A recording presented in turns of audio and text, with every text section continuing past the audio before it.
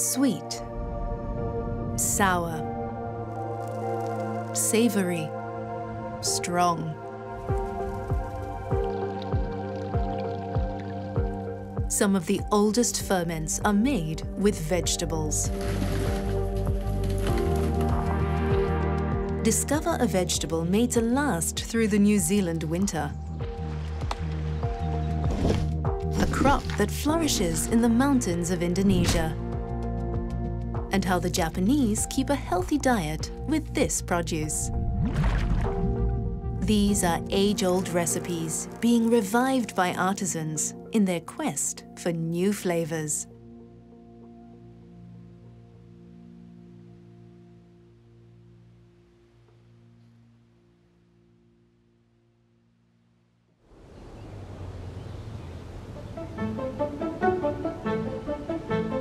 The vast flatlands of Chikusei produce some of Japan's best quality rice. Plump, shiny, and emitting a rich aroma is the local cultivar, Milky Queen.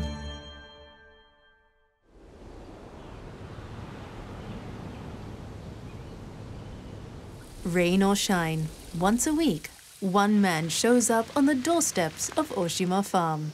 こんにちは。どうも中谷です。こちらこそありがとうございます。ぬかできてますか? The farm grows organic Milky Queen rice, but it's the byproduct of rice polishing that Endo-san is after. This freshly milled rice bran is his secret for turning fresh vegetables into delicious tsukemono.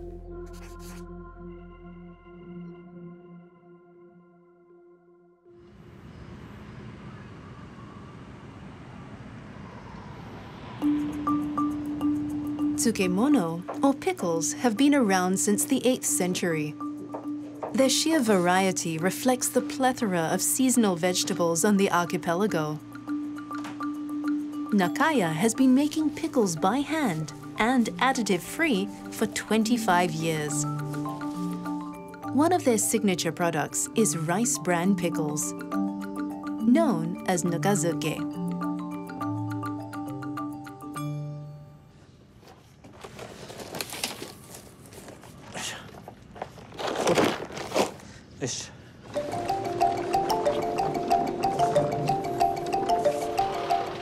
Endo-san wastes no time getting the bran back to the workshop.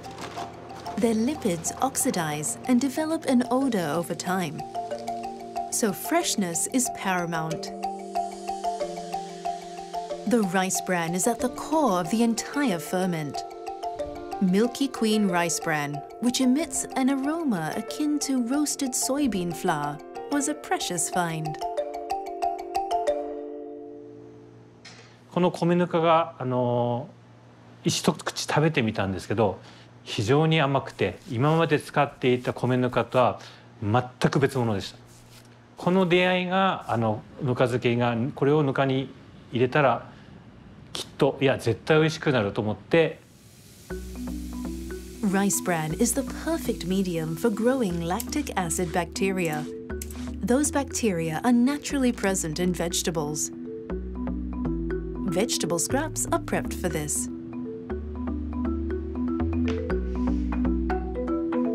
Next, the bran bed.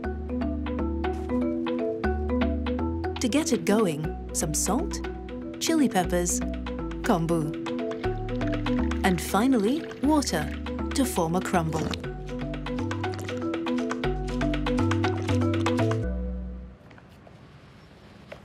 Hi, ここまでくれば一番最初のぬか床の完成です。 The compacted bran bed becomes a low oxygen environment, great for air-sensitive lactic acid bacteria. Coat the bacteria-packed vegetable scraps with salt and bury them in the bran bed to kickstart the process.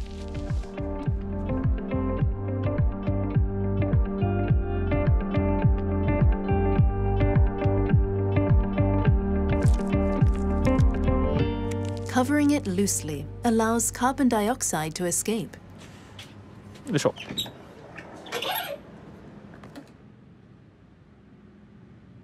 Endo-san replaces the vegetable scraps 2 to 3 times over a week, so that enough bacteria will be cultivated. The bran bed, now home to billions of lactic acid bacteria and other microorganisms, will soon be ready to receive its first batch of fresh vegetables.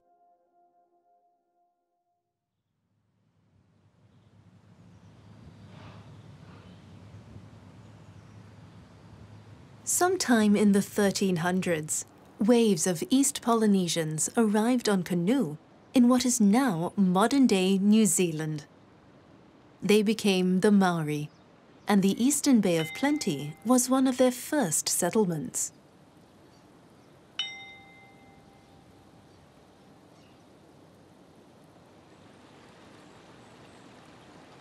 For the families of Whakarai Pa, the land Te Urewera nourishes and sustains them, and there is no shortage of food sources like wild pork and deer, native plants and fish. An important crop for the community is corn. They call it kanga.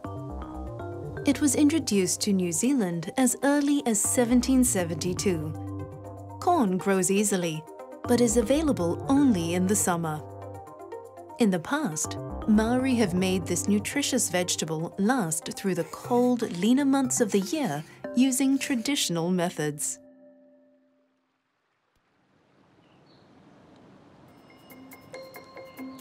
Fermenting kanga is a relatively straightforward process. Throw whole cobs into woven flax bags and immerse them entirely in a stream for 2 to 3 months. The corn undergoes a spontaneous acid fermentation as microbes in the water break down its carbohydrates. The acid produced prevents bacteria from reproducing, thus preserving the corn.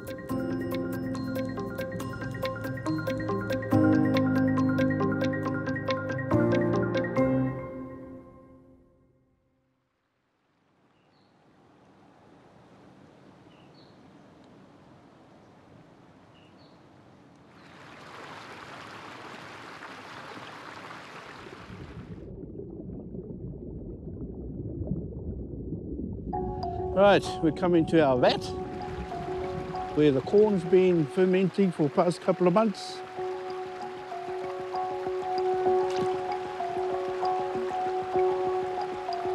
Look at that, it's all falling off already. We want to keep all of that. The result is an earthy product, kanga pirao, which literally means rotten or stinking corn.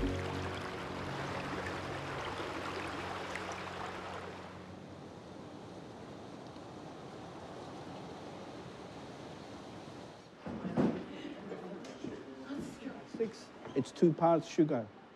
Chef Joe has been making kanga pirao since he was young and is now passing on the time-worn culinary knowledge to the next generation of young Maori.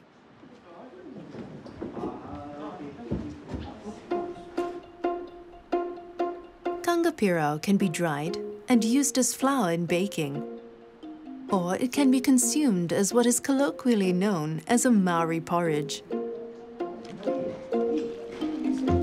The kernels fall off the cob easily. Washed and minced into a paste, it thins out as it's cooked over a flame, giving off distant notes of blue cheese. I'm going to put a little bit of sugar over the top. Because this is already cooked, we can put some cold one in there just to thicken it just a little bit.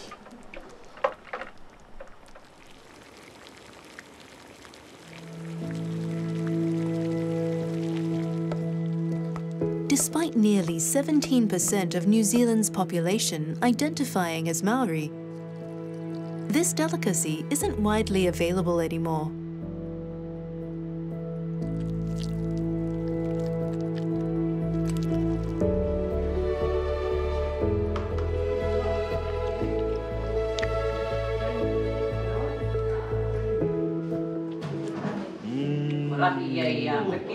Eat it all day. Oh, yeah. A simple recipe from ancestors can spark new interest in old ways.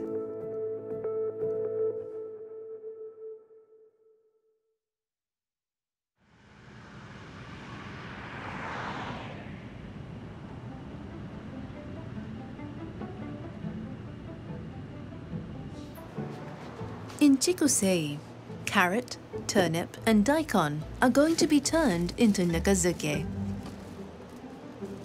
The pickle master Endo-san lovingly prepares each piece of vegetable for fermentation. 葉っぱの部分も美味しい部分なので10センチ程度。ここの部分も泥がついている時が多いので、ここもちょっと洗っていきます。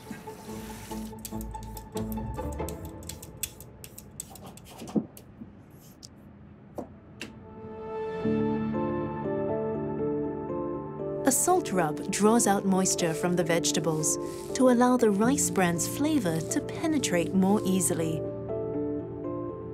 The fermented rice bran bed is ready to be used for Nukazuke.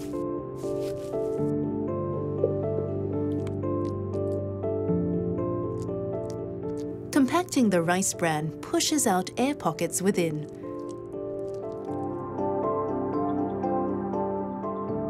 The vegetables disappear into the bran. Snugly in bed, a second round of fermentation begins.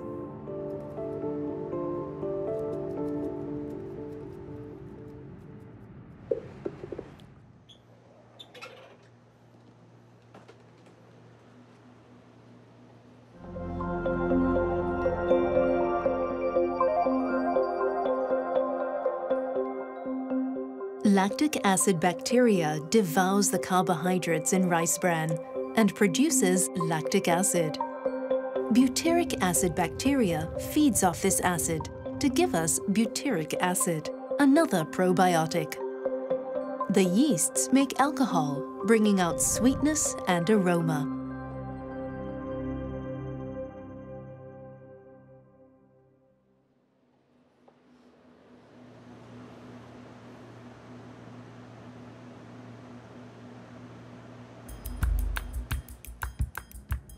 Two days is the sweet spot for rice bran pickles to develop a strong taste while retaining their natural hues and flavors.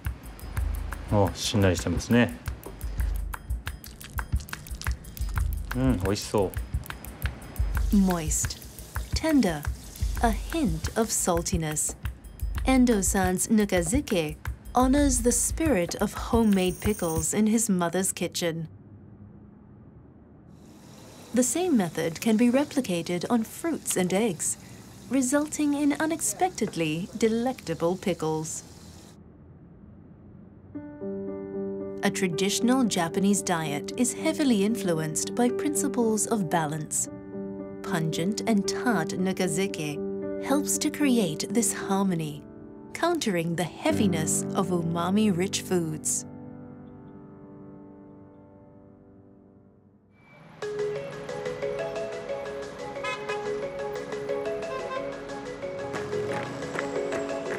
Over in Yogyakarta, traditions are kept alive through art, education, and its fragrant, sweet, and pleasing cuisine.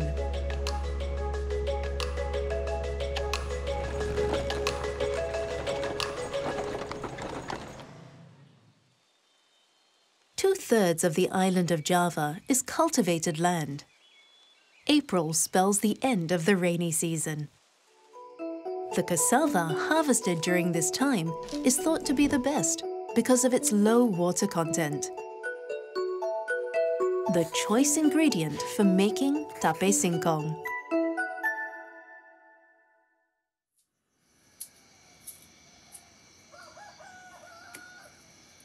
Before daybreak, the Dewi household begins work on a freshly harvested batch of cassava. Having made tape singkong for 2 decades, this family knows everything there is to know about cassava. Cuman ada faktor cuaca, tapi kalau kadang panas banget terus hujan. Nah itu panas hujan itu biasanya cuacanya kurang mendukung untuk tape.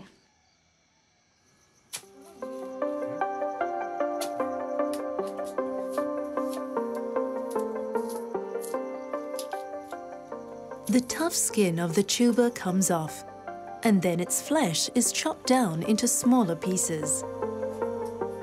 Only 8 to 10-month-old cassava is used. Any more, and the plant will be too old.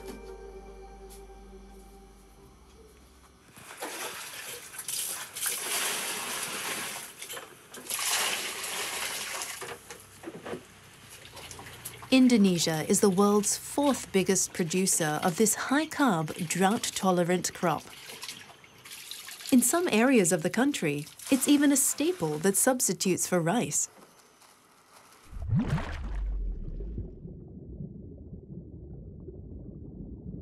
Soaking the cassava overnight helps to remove the gum around it, so that yeast can seep into the white flesh.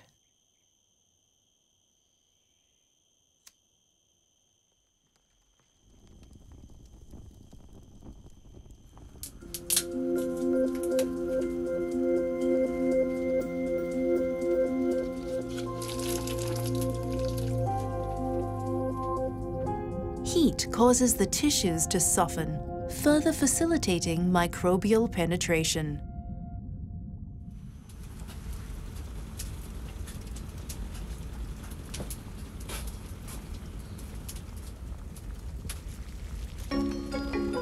Four hours later, the piping hot cassava emerges from the pot and cools off on bamboo trays.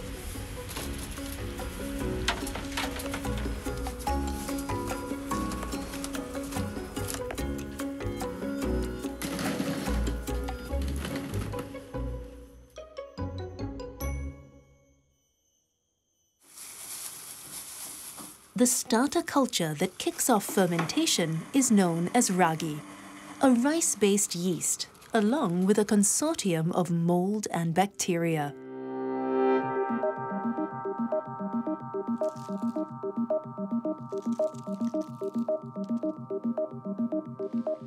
It's sprinkled and coated evenly onto every exposed surface of cassava.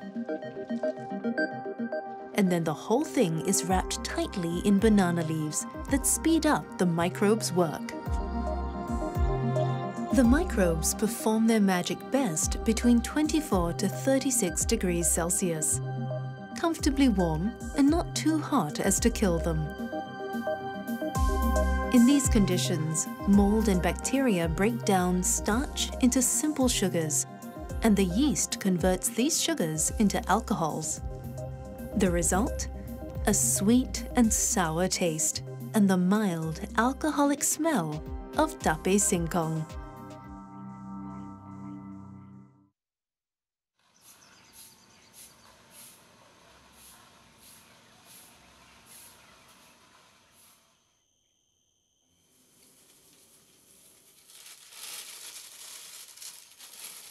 In Jogja, a batch of cassava has turned soft, moist and sweet after 4 days of fermentation.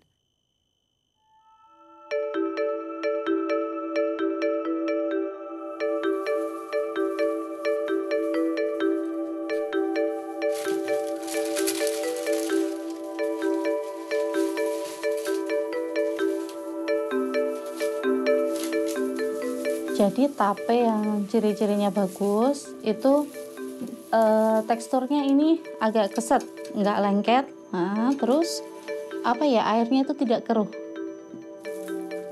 Itu bagus.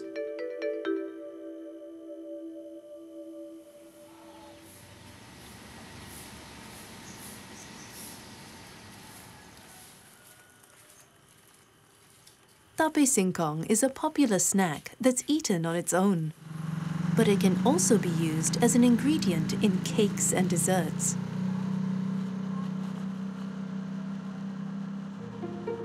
Mrs. Dewi delivers hers across town to singer and baker extraordinaire, Mas Hudson. One of his shop's best-selling products is tape cake.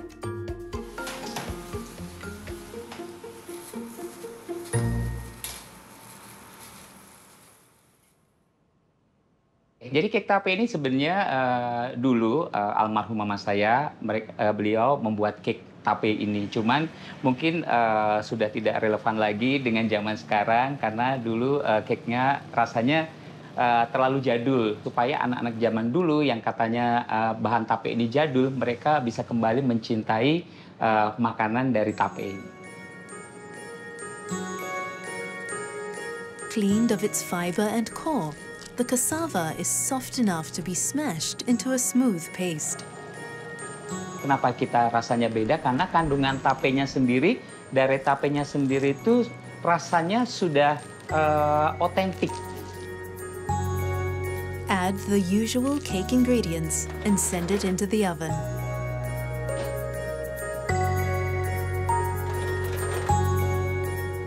Nah, terus aku coba aku perbaiki resepnya sehingga cake-nya sudah mulai bisa diterima masyarakat dan lebih lembut tentunya dengan berbagai macam topping dan varian rasa.